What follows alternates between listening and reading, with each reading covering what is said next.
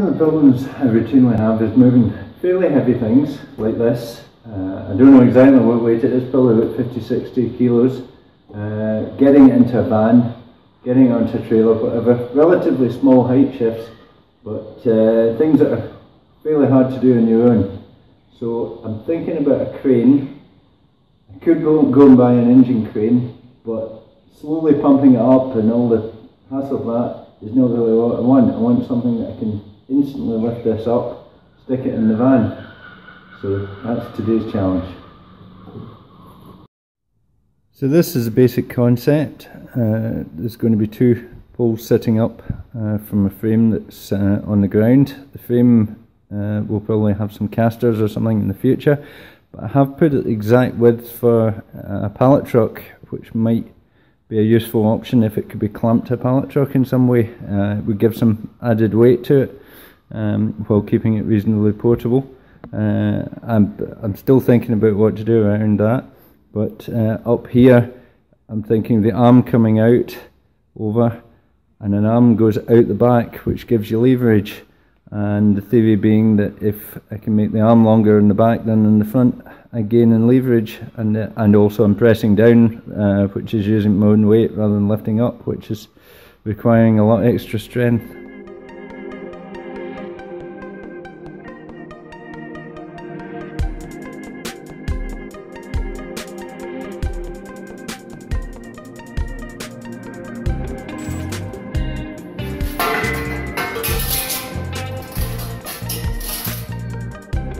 That's the basic stand made. I've now slotted in a piece here which will sort of do that. I'll need to put a bolt through and make it do its thing. So I've made up a hook on the front just by slotting that. It's slotted so that as the hook comes back it can go inside the tube a wee bit. Still strong enough for the weight I'm talking about. I've got a bolt through the tubes here, and then I've just used a shackle as a method of connecting this piece into that piece, so which gives me the extension. And I've got a shackle down here which I've got a plan that if I either want to put a puller on or anything I can do, or I can even put a piece of rope to lock it off if I want to hold it there. Having done this, I used this length of metal from here down to the bottom because that was what I had lying around, but I don't feel it's long enough, so I'm going to extend it with another piece, so I'll need to weld that up. So you can see I've welded one in now, and that takes the height up. Probably need to match the height if I want to be particularly obsessive about it. You can see how I've done that. I've just put one of the welding magnets on here to hold it in place. I do a tack weld on each corner. I'm not actually welding on the inside because I don't want it to catch the crane. If the crane's at this height, I want to have the option to have it still at this height, but also be able to have it up near the top as well.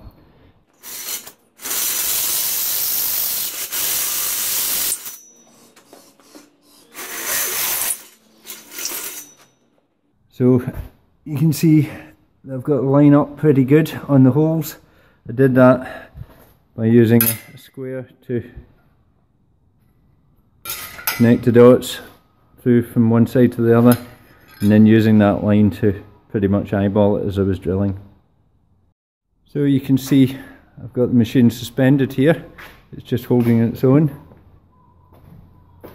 And what I've done is I've lifted it by hand by pressing down on that, and then locked off the rope puller or rope grab, and that allows it to hold. Something like that is perfectly fine for this kind of weight, even at 3 to 1, which it roughly is 1 there, 1, 2, 3 out to there.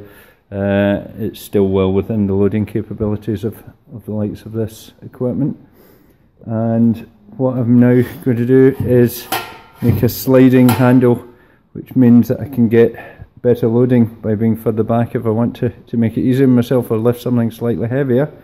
But of course what I could do is put a puller in here between the shackle at the bottom and the shackle there, and obviously it's 3-to-1 against the puller, but I mean I'm only talking about lifting a couple of 100 kilos, so there'd be 600 kilos of pull in there to lift 200 kilos, and I don't even think I would want to lift as much as 200 kilos on this.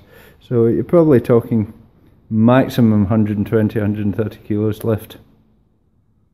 Just as an example as well, here's a chain block in there, and you can see that just by winding this I can bring the crane up. So the last addition is the handle on the back here. That's it fully in, and then there's a hole there and last hole out near the end. So that gives a very long handle out to about 6 feet out roughly, no, maybe 5 feet, so probably slightly more than 2-to-1.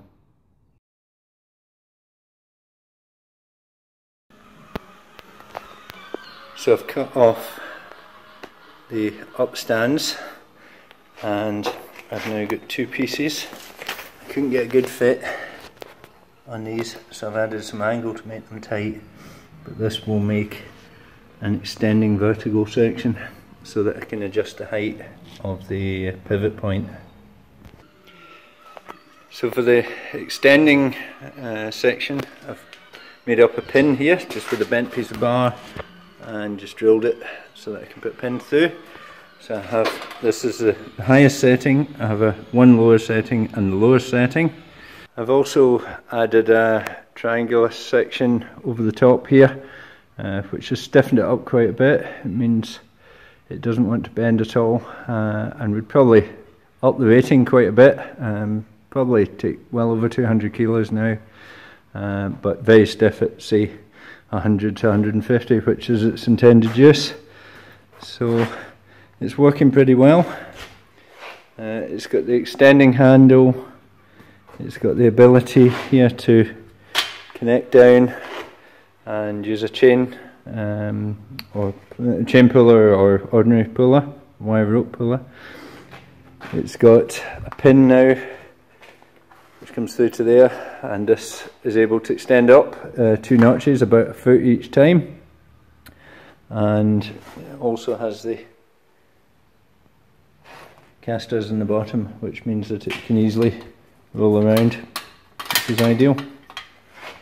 So pretty happy with it. It's certainly very quick to lift up. If you want to connect into something, just put it straight on a van, just roll it up, bring the hook down, hook it on from round the back and lever it up, and then push it into the van, and vice versa if you want to take something out. So far quicker than the crane hoist, where you the engine lift type crane hoist where you're pumping away. Anyone's got any questions, feel free to leave a comment and I'll try and answer them. And if you liked this video, give me a like, and also be very grateful if you wanted to subscribe as well. I'll see you again soon on Project Build.